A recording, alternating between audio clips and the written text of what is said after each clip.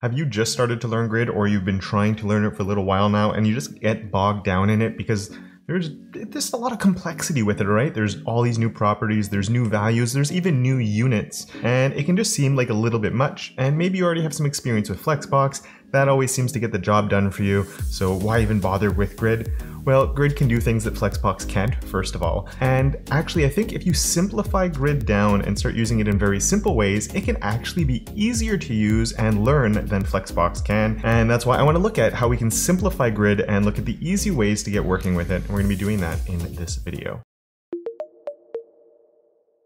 Hello, my friend and friends, and welcome back to yet another video. I'm so glad that you've come to join me once again. And if you're new here, my name is Kevin, and here at my channel, I hope you fall madly, deeply in love with CSS. And if not, fall in love with it, I hope to at least make you a little bit less frustrated with it.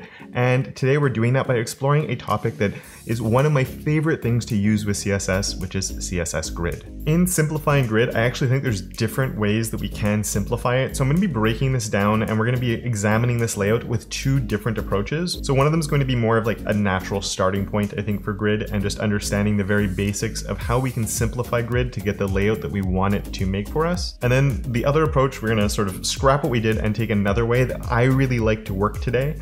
And what I'd really encourage you to do is watch both of them and see which one speaks to you a little bit more. Some are more practical for some layouts, some are more practical for other layouts, but for both of them, I think they're very nice, simple ways to approach things. And none of it's going to sink in. You might watch both of them and go, they both make a lot of sense. Grid is easy, and then try to use it and you might get stuck. Make sure when you're learning something like this that you're practicing it. But as much as possible, I'm trying to eliminate some properties, some things that we don't need to be using because there's so many out there for grid. I want to focus on the ones that we do need to really understand it, and on the ones that we can use to simplify our life, especially with media queries and other things. All right, so for this one, I'm actually building out this layout that you can see here, which is in Figma right now, but this is from Front End Mentor, and I'm doing it just because I was trying to find a nice layout that we could build that would require grid, and this looks pretty gritty to me. So we're gonna use this as our example, but what I've actually done is I've actually done quite a bit of work already in getting things styled, but I haven't applied anything to do with grid yet at all. Now, if you'd like to follow along, the GitHub repo for this is linked down below, and I've included the starting CSS, so exactly what I have here, and this style.css will be the finished version of it. So if you want to follow along or play with what I have to start with, you can do just that. And let's jump in there, and here I have my testimonial grid, and actually let's just go take a quick look at my, my markup. And so basically I have my main here, which I set as my testimonial grid. And then inside my main, I've just put each one of these card type things as its own article with a class of testimonial and a few other utility classes and things on there that aren't too important. But what's really important is just these are the direct children, these articles right here. And so what I'm going to do is come over to my style where we have my testimonial grid, and I think we know what we want to do. The first thing to start with grid is we do need a display of grid, and I won't tell you how many times I've actually forgotten to do that. And when you do display grid, generally speaking, nothing will really change. And this is actually one of the things I like about grid compared to Flexbox. Flexbox will work, it gives you the columns, but sometimes those columns don't do what you want them to do, and you have to finick around a little bit and get things to, you know, it can be a little bit strange if it doesn't do exactly what you want it to early on. Whereas with grid, you do display grid, generally not much changes. Sometimes if you did it and there's paragraphs, all of a sudden things might become double spaced, because with grid and with flex, the direct children, so the grid items or the flex items, no longer have collapsing margins. So that can be a little thing that can get in your way, but we have no margins between these, so absolutely nothing changes. But we do need some spacing between them. And this is where people will sometimes use margin to create spacing, or of course we have gap. And I'm going to recommend gap 100% of the time, because we need vertical spacing and we need horizontal spacing. Vertical spacing and horizontal spacing, I always get those backwards. If you've been following for a while, you know that. And because we want this spacing to all be equal everywhere, gap makes a lot of sense. But in general, with the gap property, by doing it, we don't get gaps on the outside of any elements and things like that. Like if you wanted to add margins through a grid system of any kind, it gets a little bit annoying, even if it's just columns going across and you don't even have rows. I'd always recommend gap now. And margins I'm using less and less and less for little spacing things. So let's come in, I think it's a 1.5 rem. Maybe it's a 2. That looks pretty good, so I'll stick with that. And we're started. We have a grid and we have my gap. And one of the first things I'm going to say is if you are working with grid, make sure that you use your dev tools. So I am going to open those. And in my dev tools, I'm going to be bringing them off screen just so it doesn't take up too much room. But what I'm going to do, I'm in the accessibility tab. Let's go and just go to my inspector. Here I have this grid on here, and this is a little toggle. I am in Firefox, and I like Firefoxes, especially for demos, because things are much bigger and easier to see. We're going to be looking at our line numbers and a few other things. Chrome has all of these things too. It has the area names, it has line numbers, and these visualizations. So whichever browser you're in, it works almost exactly the same. You can see your grid, you can change the color of the grid. So actually, let's go to a darker color just so we can see it a bit better. Maybe something like that, just something that pops, or go red, but something that pops a bit on our layout. And again, you can do that Chrome or Firefox, and Safari actually. Safari's new Chrome inspector is really, really good. You can even, there's some scrolling issues sometimes you might get with like overlaying grids and stuff. Safari's new one is surprisingly powerful and good. That's what happens when Jen Simmons is on the team. So we have display grid, that's there. We can see my gaps that are coming in now, but we of course need some columns. And this is the first thing I'm going to say. If you are setting up a grid and you're not really comfortable with using grids, one of the hardest things to know is how many columns you might need. So I'm actually going to come on here and I'm going to grab my pen tool, not my pen tool, my pencil tool, which I don't know the shortcut of because I never use it. But we're going to pull that open, and I always recommend, and we can't see it because there we go, we can see it now. Figma chooses the color of it based on the background, and I was drawing on the purple, so it chose a white pencil. So there's like the container that I'm inside, that's my main grid. And then I clearly need to have something that goes here, but that does need to come into this area here. So let's highlight that in white too. Just that line continues here. Here's the nice easy one that goes all the way down like that. But look, oh, we have another, we're looking up here and you might go, I need a big one, a small one, and a small one. But don't forget over here, this gets split too. So I need to split this one across like that as well. And this is where it can really help you visualize how many rows and how many columns you actually need. Because when you're looking at a design, sometimes you miss things. And sometimes you need 3 rows instead of 2, or 6 rows instead of 3, depending on what you need to do. Even now I get tripped up sometimes, and I eventually get it if I'm not drawing on top of it. And this takes 3 seconds to do, and then it just makes it a lot easier. So I know I need 1, 2, 3, 4 columns. I also need to have 2 rows, but I'm not going to declare them. I'm going to talk more about that soon. But I'm only going to declare my columns for now. So I'm going to say grid template columns, which is how we can declare our columns because we're setting up our template. So it's the template columns that the items will live on. So grid template columns, and there's 1 unit. If you're new to grid, we'll go slowly with this. So here I'm just going to make this a bit bigger to give myself a bit more room so we can see everything I'm going to write. And grid template columns, we have to say what they're going to be. So you could come in here and say I have 100 pixels, and I'm just going to do 1 and hit save. And now I have 1 column that's 100 pixels. And then I could just put a space and do 100 pixels. And now I have 2 columns. And then I could say pixels and have 3 columns. Cool. That works really well. Another one you could do is come in with percentages, 25%, 25, and 25%. And okay, so that's working. And it might look like it's not working, but it's because it's hiding. So there we go. We have 3 columns going all the way across that way. And one thing we want to do is actually divide this space up equally. So one way we can do that is with the FR unit. So one FR, and this is a new grid only, or I won't say new because it's been around for a while, but it's a grid only unit, which is like, it sort of uses the Flexbox algorithm from what I understand of it. And it's basically a fraction. So 1 fraction, 1 fraction, 1 fraction. So we're saying divide all of those up equally. Now you can do more with FRs than this, but I find most of the time you just want nice even columns. And so this is a really nice way to get it, to say each one is getting an equal amount of space. There is more complexity to how this works, but we're not going to dive into that. We want to keep things simple. And almost every time you use it, that's going to be the result that you get is 3 equal columns. Or if you did 5, you get 5 equal columns, so on and so forth. Now, I'm going to make this guy a little bigger again, because what happens with grid is sometimes you end up doing that, where I just said 5, so you end up actually putting in 5. And then when you want like to change this, it's a little frustrating, or even typing it out 1FR, 1FR, 1FR, it's kind of annoying. And they realized a lot of the time we're going to want equal for all of them. So that's where we have the repeat function that we can use. And in repeat, you say how many times you want to repeat it, put a comma, and then say what you want to do. So let's put 100 pixels again, just so we can see that working. And so it's repeated 3 columns at 100 pixels. But of course I don't want 100 pixels. We saw that FR works. So I can just say 3 and 1 FR, and that gives me 3 columns that are 1 FR each. Except of course, I just set this to 3, but just thinking back, we actually want that to be 4, right? There we go. Because again, why is it 4? Let's go look. We have 1, 2, 3, 4 columns on my layout, not 3. That was a little silly of me. There we go. So we get my 4 columns going across, and you'll notice I haven't set any rows yet. And actually for now, let's bring this back to 3 because it looks a little nicer for the moment. And we'll go back to 4 in a second. And I just want to talk a little bit about setting grid template rows, because I think this is one of those places where people add complexity that they don't need to add. Because notice if I say there's 3 columns, my content, if I have more than 3, so when I have more than 3 children in here, like these articles, if I have more than 3 of them, they just go, oh, I got to the 3rd column, there's no more columns in this, I'm going to create a row and come down here. And this is where you might hear the terms implicit and explicit grid. So this is where I've explicitly declared 3 columns. So I've said there are 3 columns. I haven't said how many rows there are, so the grid is creating new rows for me as it needs to, and these are implicit rows because it's just going, there's content here that needs somewhere to live. I'm going to make that space automatically without you telling me to do that.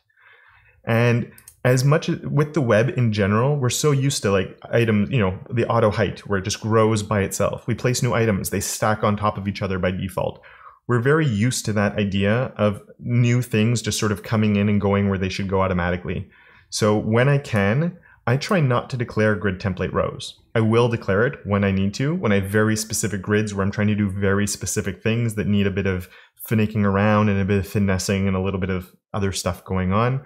But for the most part, you can get away with grid template rows and not declaring grid template columns. And if that's the case, I strongly recommend that you do that because it just gives you a lot less overhead and a lot less to think about when you're making it, just because you just have to worry about your rows and everything just sort of falls into place from there. And what I'm doing here with these explicit columns is I'm saying also how big they have to be.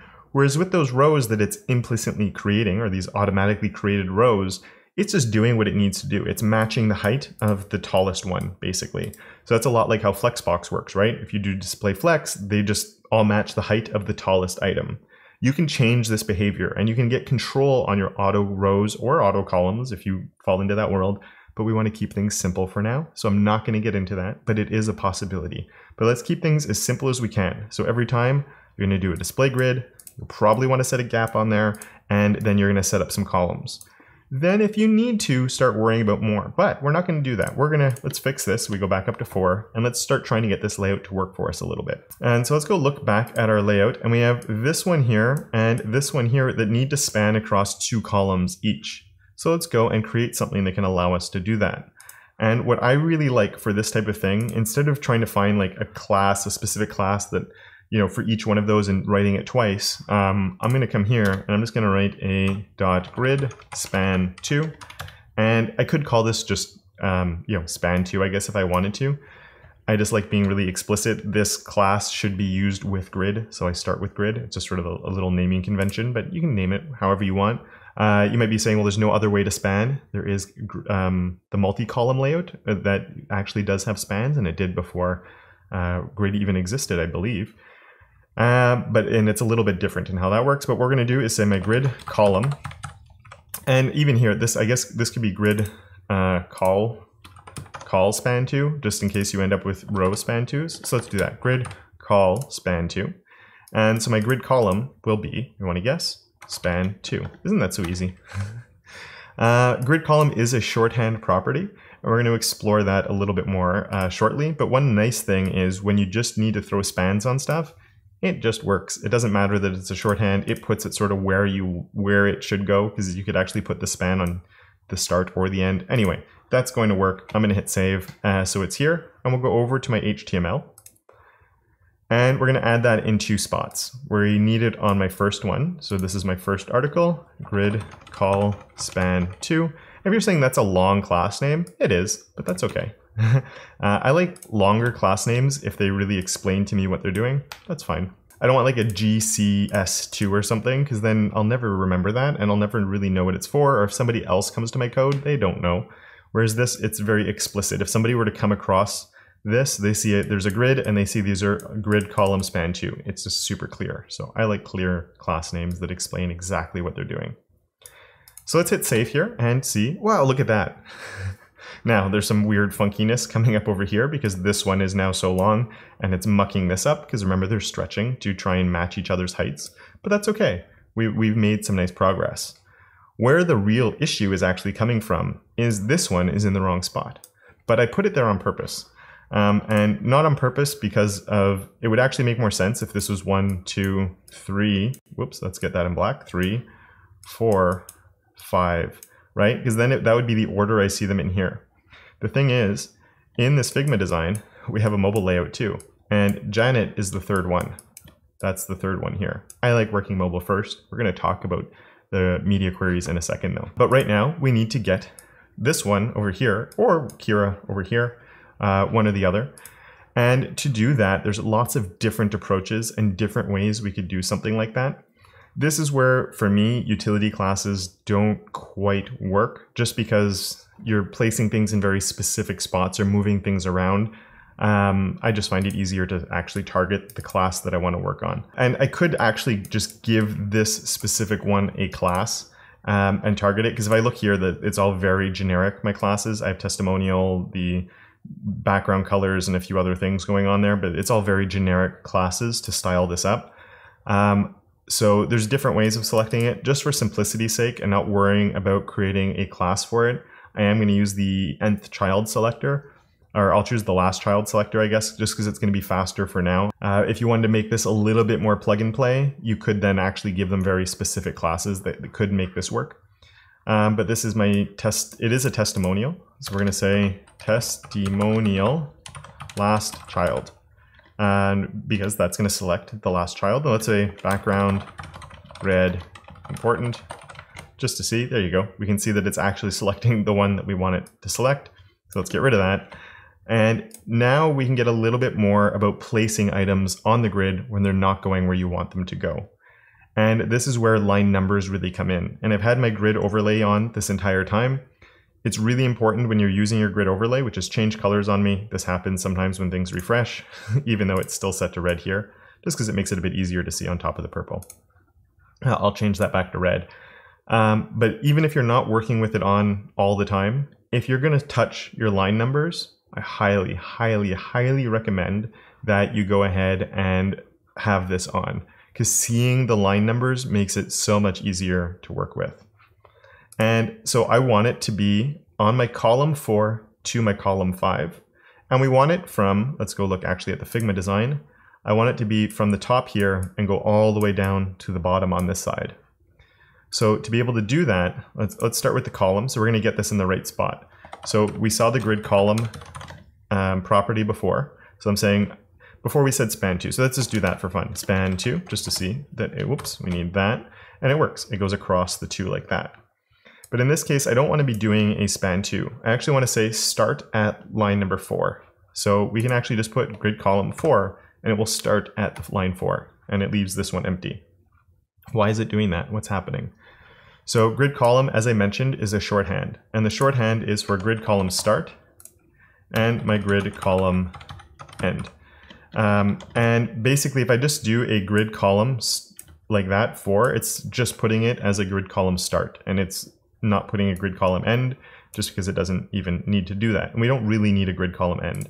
But just for fun, I could put 3 here, and we could say that the grid, or let's do a start, grid column start is at 3, and grid column end is at 5, and we get the same idea as the span 2. The reason I prefer span 2 when I can use it is because here, the span 2 class is working for this one, and it's working for this one over here. It doesn't matter where they are, and even we're going to end up moving this one over in a minute. And it doesn't matter where they are, where they're lining up. Span 2 is just saying, doesn't matter where you start, but the end, we just want to make sure we're spanning across 2 columns. So this one's a little bit more versatile than locking in with specific line numbers. And just like before, I said don't create rows unless you need to create rows. Don't start using line numbers unless you need to use line numbers. Start as simple as possible and add the complexity as you need to be able to get the layout that you need. So first display grid, then my gap, then I set up my columns. Then I go, oh, I need a few of these to span. So I make a very generic way to span columns. I'm not saying you're going from 1 to 3 and then, oh, you're going from 4 to, or 2 to 4 or whatever we need to get that one to. We actually, in this case, we can get rid of the end because I don't need to worry about that, but we need it to start at 4. So we need it to be here, but I also need it to move up. I need it starting at the top. So I'm going to come here, and then this is when I'm finally going to worry about my row. So we can do grid row, and we can do start on here. And where do we want it to start? At the top, at 1. Oh my goodness, it's all coming together so quickly. What happened? Why did everything just fall into place? Again, start simple, start moving things, and all of a sudden your layout might come together more than you think. And so by saying grid row start 1, let's take this one off. It's going in the order of the DOM. So this is the, you know what, let's choose the third one here. Testimonial and child 3, background red, important. I just want to highlight that this is my third one in my DOM. So it's 1, 2, 3. The third one is going here because that's just following the natural flow that the items will go in. First column, second column, third column, it just goes and then it goes, oh, we're out of room. I'm going to go down. I'm going to go to where this guy is. And then we get that one and then it sort of moves across from there. As soon as I do grid row start 1, I'm saying I need you, your grid column start is 4. So you're living in this box. But I also need you to start at line number 1, which is the very top. So as soon as I do that and I save that, it has to live here, which means this one can't live there. So it pushes down into the next empty cell that it can find. And it just automatically goes there. Even though this is the third one in the DOM, it's grid smart. And you can overlap. And actually overlapping content with grid is just, it's wonderful, but it won't do it by default. You have to work at it a little bit to actually get things to overlap. So that gets pushed up. This falls down over here because that's the next empty cell that was available to it. So awesome. And I guess we can turn that red off now. We don't need that. And the last thing is we need this to fill up all that space. And you know, these are stretching, they look really ugly, but as soon as this is allowed to stretch, it should fix that problem. So how can we do that? Hopefully you've already come up with an idea or two where we can come in with a grid row end. And there's a few options. I could choose my 3, because remember we have 1 here, my line number 2 here, and my line number 3 down here. So I could throw a 3 and then the layout is done. Or you might have said, well, I can do a span. And you're right, you could say span 2. And then it's going to start at the top and span across 2. Exact same result. There's no difference between them. So there we go. We're spanning across the 2 of them that way. Another option is to use the shorthand. So instead of writing all of this, when you use the shorthand, you do grid row, and then you're saying where do you want it to start, and then where do you want it to end. So 1/3 will start at line number 1 and go 2 to 3, or you could do 1/span 2, and that will give you the exact same result. And you can just, in this case where you're declaring a starting row, using whether it's a span or whether it's something else, it doesn't matter too much. If you like the idea of this actually being a utility class, just like I did before, you could come in and create something like that, a grid row span 2, and do a grid row span 2, and use that in conjunction with a grid row start. There's the possibility with things like that because this is a shorthand, it might actually get overridden and you can run into a little bit of finickiness. So if I need to do like a specific starting line or a specific ending line or anything like that, I tend to declare it on the selector where I'm working instead of using a utility class. But if I don't need to declare anything specific, that's where I like the utility classes that work based on just where its natural flow is. And we're going to get to the media queries in 1 second. I just want to recap a little bit of the simplicity of this, and I've gone over it before. But first, display grid, because we need it. Gap, because that makes our spacing and all our life easier there. And then set up your columns. Don't set up rows unless you have to. We didn't have to in this case, even though we did have to span multiple rows. Pretty nice and pretty neat, and I think makes things a lot easier to maintain and a lot easier to think about. We can use spans just to span columns. It doesn't matter where things are starting. And then if you need to, we can do specific things of start in this exact location, or start here and end over here, and different things like that. So always do as general as possible and as generic as possible. Simplify things as much as possible. And then when you need to get very specific, then add that specificness to your grid just to get things to fall where they need to. But a lot of the time, you don't even need stuff like this. This is really when you're getting into these weird layouts like this where things are sort of getting a little fancier. And next we want our media queries. So I'm going to open up responsive mode. The shortcut is Shift Command M. I don't know if that's probably a Command Shift M. I'm guessing if you're on a Mac. That is in your dev tools. Also, I get asked a lot about this. So that's this little guy, not this little guy, this little guy in your dev tools. And in Chrome, this exact same icon is on this side over here. So just because I always get asked about this. And I mentioned the nice thing with responsiveness in Grid. So we will do an extra little stage in this that wouldn't really be for this layout specifically. But let's fix this at the beginning. And this is where I can actually leave everything I've done except for one thing. There's a few little things we'll have to do, but I'm going to grab this grid template columns. I'm going to remove it from here and hit save, and let's see what happens. We still have a layout. And what I'm going to do is come here and say at media. And we'll say a min width of 40M, I'm just guessing. And let's put in my testimonial grid, and we're going to redefine my columns there. One thing you'll notice is even though, like actually let's just remove this so we can see that we don't have anything, we actually have a bit of like the layout's working even though I haven't declared my columns here. But the column spacing is gotten a little mucked up because it's going to the auto spacing. So like this one is narrower. Like you can see like here we have a really narrow column, here we have a bigger column. So that's why I do like declaring them. The reason that it's just magically working is because of this grid column start. If I turn this off, the whole thing falls apart. But it's going, this has to be on the 4th column. So that means I need to have 4 columns for this to work. And then everything will just sort of slot into those empty spaces. So that's why we sort of have a layout right now. But what we're going to say is, actually, let's put it right here, my media query, and then I'm going to grab this and also put it inside the media query. And now we have this at my large screen sizes, and then I think we should change where that's happening at. And actually, I'm going to bring this up to a 50 because it was getting a little bit narrow there. And we can see, there we go, look at that, it's going and then it's working. Except it's not really working because these are still spanning too. And this would depend a little bit on your layout, but I think most of the time your spans are going to be happening once the grid is sort of more defined and when things are kicking in. So I'm also going to bring that utility class here. This isn't the most organized CSS at the moment, but just to say we want to start without any spans, without any columns, anything like that. But I'm still using my display of grid at the small screen size because then I have my gap and all my spacing is there.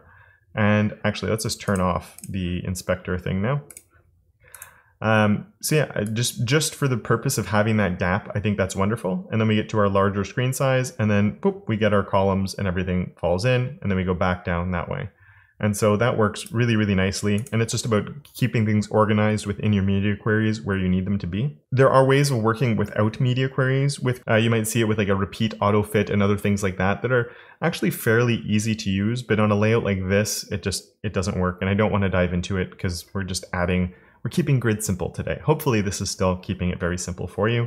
And moving things into the media query hopefully doesn't throw you off too much there. But again, all of this code, if you want to look at it in more detail, the GitHub repo is linked below and you can access all the code there. Now, the last thing I want to talk about that I find actually simplifies things with grid a little bit. And it's a way that I used to not want to work at all, but I find when it comes to media queries and all of that, it makes grid just wonderful. It does take a little bit more setup, but I find it's a nice, easy way to work with grid when you have more complex layouts like this. In doing this, we're also going to explore a few other properties that we haven't looked at yet. And so what I'm going to do is I'm actually going to come and I'm going to delete all of this. I'm going to leave the media query because we are going to need it, but I'm going to delete all of that. And we're left back where we started with our display grid at the very beginning. And this is just another approach. It's why I'm breaking it sort of into two, but it's one of my favorite ways to work with grid. The way we just looked at, I think, is the best way to understand how grid is working and the simple ways of setting up a nice simple grid.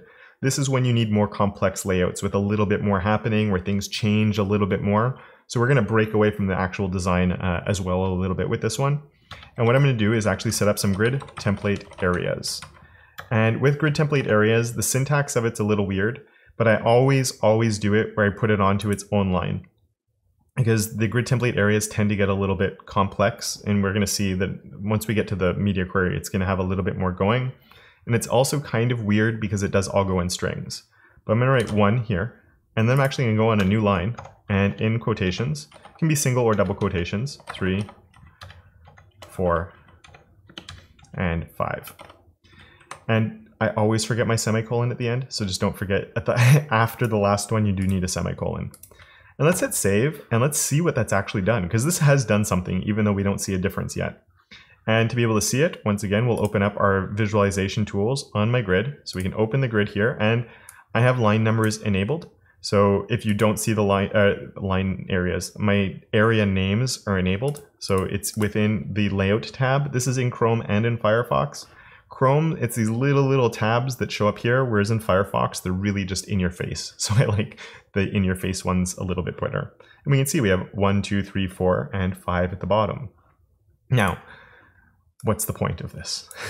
Let's go down into my media query, and here we're going to write testimonial grid, and we're going to say grid template areas, and we're going to redefine them. So let's come here, and what we're going to say is we're going to match the design for now. So it's a 1, 1, and 5, right? And let's go back into Figma, and so if you remember in the markup, this is 1, this is number 2, then this is number 3, this is number 4, and then this one is number 5. And again, draw things. So we have 5 here and 5 here, 4 there, 4 here. Let's make that 4 all in white, and we have a 1 there and a 1 here. So we have area 1, 1, 2, 5. And then we come down to this next row, 3, 4, 4, 5.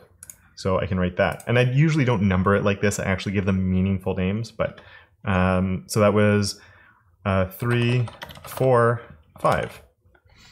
4, 4, 5. 4, 4, 5, and that was 1, 1, wasn't 1, 1, 5, 1, 1, 2, 5. There we go, 2, 5. And when we look at it here, what it did is it made one row for each of these. So every set of quotation marks is going to be a row. And so here we just had 1 by itself, 2 by itself, 3 by itself. That's exactly what we see right now. 1, 2, 3, just like we have 1, 2, 3, 4, 5 here. Every set of quotation marks here is the row. And then within this row, I'm creating different columns. And for each one of these columns, I'm giving them a name.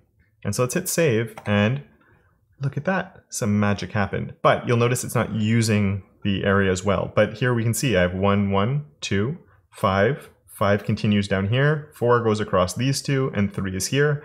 And you'll even notice it puts these like solid red lines around the areas to highlight where they are in the visualization tools. Whereas here, like between 4 and 4, there's no solid red line. So it tries to help us show us where things are. So that just means we need to use these grid areas. And again, is this more setup? Yes, it definitely is more setup. But I just find it works so well once you've taken the time to do this. I'm going to use this because of the way the layout is with the nth child selector. A lot of the time I'm doing this on a component that has like, you know, it might be your name, your role, description, and image. So you can choose those selectors that you've already made in those classes and be applying all of that to those. But what we'll do is we'll come here, we'll say, and I'll set this up really fast. So we'll fast forward for a second. Okay, so I've set up my nth child selectors, and each one is my testimony nth child. So my first child, second child, third child, fourth child, and my fifth child. And then to place something on a grid area, you just want to come in and say what grid area they should be living on. So my first one should be living on grid area 1. And you'll notice here, it's not in quotation marks. And this is something I think gets some people caught off guard. Here they're using 1.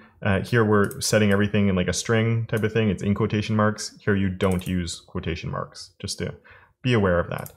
And then we can do a 2, and then we can use a 3, and we can put a 4, and then we can set a 5 here, hit save, and my layout comes together. There's one issue with it, but look at that. It's come together.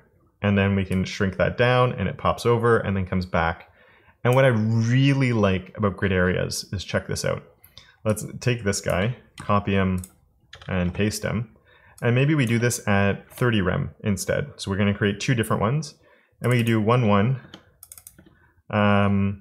Let's just do 1, 1. Then we'll do a 2, 5, a 3, 5, and then a 4, 5. And hit save. And so now let's go all the way down. They all stack on top of each other, just like we had it. Then I come to here and I get my 1, 2, 5, 3, 5, 4, 5. Doesn't really work with this layout, but you can see it's going. Or so maybe we do 4, 4 then across the bottom. And we get that. There we go. So we get this layout like that, and then we get to a larger layout, and then it goes that way. and you could just change the layout how you need to at different screen sizes so easily. And what I really love with this is I'm only worried about the parent. I don't have to do anything on the children. This is the children. I set the grid area they live on. I never have to worry about it again, which is just so magical. And for this to be working at this stage, all I've done is display grid, a gap, and a grid template areas. And then I'm just redefining the grid template areas for each one. And with the visualization and seeing, oh, I have a grid area here, I have the grid area here, I find this so easy and so simple to work this way. And I don't even need spans because I'm saying that my one, let's go find him, my grid area 1, you're living on grid area 1, and grid area 1 is going across 2 different columns, so it's going to span those 2 columns. It's wonderful. Now you might have noticed we ran into that issue I talked about when I deleted my display, when I deleted the grid template columns that I'd originally set up with that repeat syntax, where the columns are different sizes. This one's really small and then this one's bigger, just because of the way the content is distributed, and it's doing its automatic thing to make it work, which is cool. And maybe that's happy, and maybe this is exactly what you need. But if you do want to ensure that you have columns that are always the same size, and you're not actually setting up any columns, we can do this in one spot and then never have to worry about it, which is coming here and saying grid auto columns. Because these columns are automatically being generated based on my grid template areas. So it's grid auto columns, and then you say what size you want them to be. And that means any automatically generated column, and you can do the same for rows, any automatically generated column will be 1FR. So if I hit save, now each column is the same size. We get nice even columns and the layout becomes a little bit more balanced. And if you really like this grid template areas approach of working, but you want to see it with an example where I'm not using nth child and I'm actually doing it in a bit more realistic of a situation perhaps, there's a video here for your viewing pleasure that you can check out where I dive a lot deeper into that. And with that, a really big thank you to all of my patrons for their monthly support. I can't do it without you guys. And until next time, don't forget to make your corner of the internet just a little bit more awesome.